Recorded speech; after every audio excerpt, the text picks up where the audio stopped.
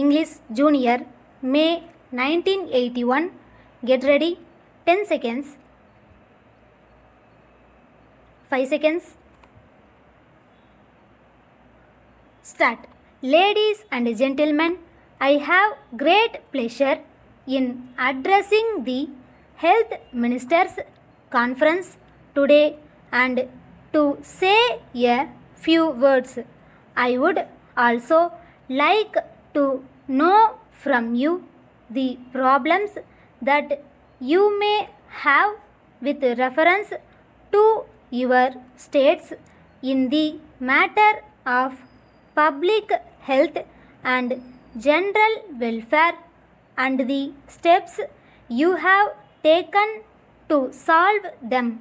The idea is that the experience of one state may be useful to other states in dealing with similar problems. As far as the central government is concerned, the Minister for Health of the Government of India, who is also present here, will explain to you during the discussions that will be held in the next 2 days about the various schemes that the central government are implementing for the improvement of health and general welfare of the people. Perhaps some may think that only a small percentage of the national income is set apart for medicine and public health, but it should be remembered that the large sums of money that are spent under the various other heads such as education, irrigation, agriculture and industries also serve the purpose of raising the standard of living of the people and thus contribute to their health and welfare. Take for instance education. The number of schools and colleges is increasing every year. These institutions enable the boys and girls to receive education and make them aware of the value of healthy living. Similarly, implementation of irrigation schemes means more water facilities for the large extent of land. Thus, more acres of land can be brought under cultivation, contributing to the increase in food production. To the extent people get their requirements of food, they will be free from hunger and will be able to lead a healthy life.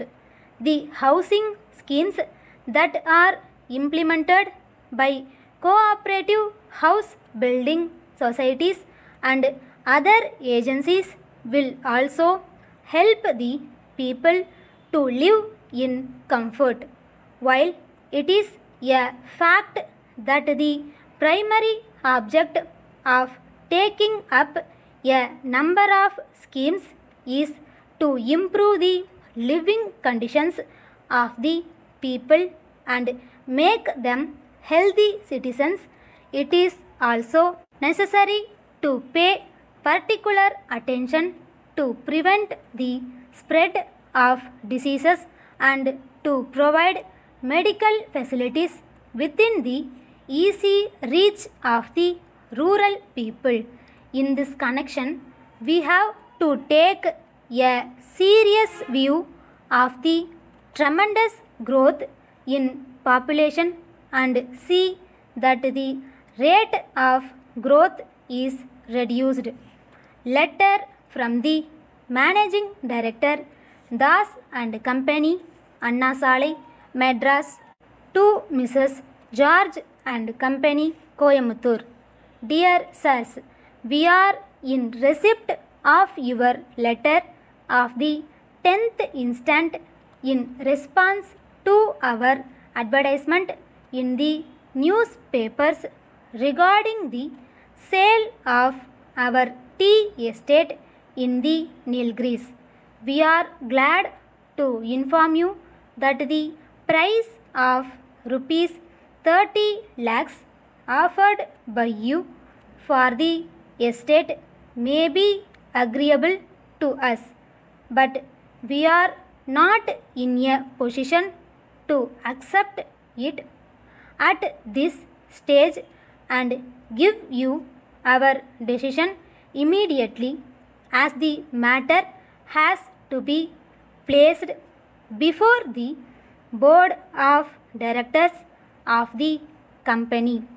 We propose to place this subject before the board for its consideration and decision at its meeting to be held in a few days.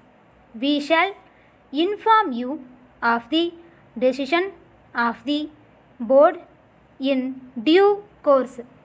As desired, we shall be glad to accept rupees 5 lakhs in the first instance. Yours faithfully. Stop.